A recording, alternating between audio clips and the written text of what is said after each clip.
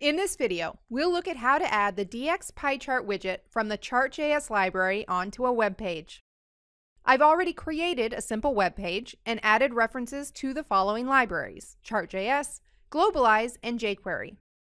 I also referenced the JavaScript file, where I'm going to set configuration options for the DXPieChart widget from the Chart.js library. Like any widget from the Chart.js library, the DXPieChart widget can be created using the jQuery or knockout approach. Here I'm using the jQuery approach and creating the pie chart using the DXPieChart plugin. First, we need to set a data source for the pie chart. I prepared an array of objects representing points to be displayed on the pie chart. Let's assign it to the chart's data source property. Now, we need to define a series. I'll set the argument data source field as a field that provides arguments for the series and the value field as a field that provides values.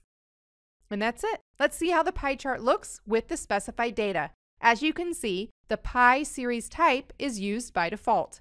We can easily change the series type to donut by specifying the series type property.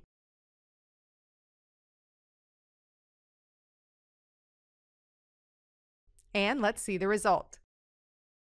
If required, you can change the default size of the donut's hole by setting a required fraction of the inner radius.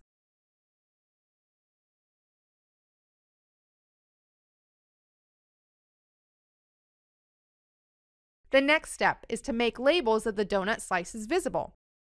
I'll make label connectors visible as well.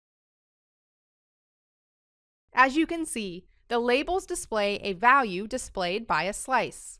Let's apply the large number format and customize the displayed text.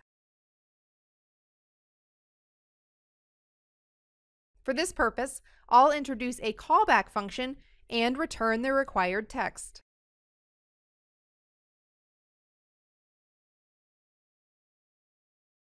And let's see the result. It would be appropriate to also show each slice's size in percentage. For this purpose, I'll enable tooltips and introduce the Customize Text callback.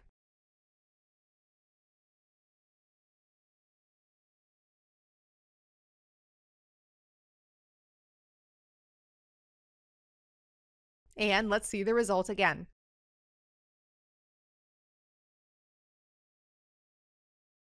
The last thing I'll change is the precision of the value displayed in the tooltips.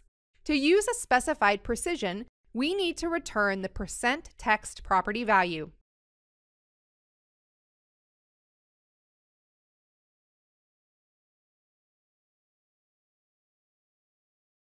And that's it. Let's take a look at the result.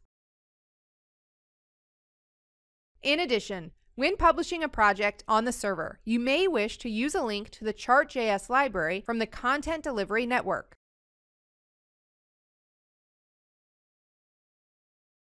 Let's copy this link from our documentation to see how it works.